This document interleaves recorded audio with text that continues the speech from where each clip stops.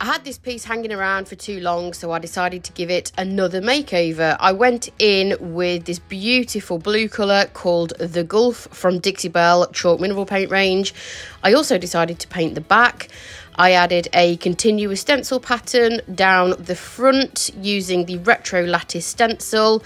And here's a little bit of a tape peel for you. It's always so satisfying. I also added the pattern on the side as well. And I added a pop of colour on the inside to match the back. And here is the finished piece. For the full length video, head to my YouTube channel.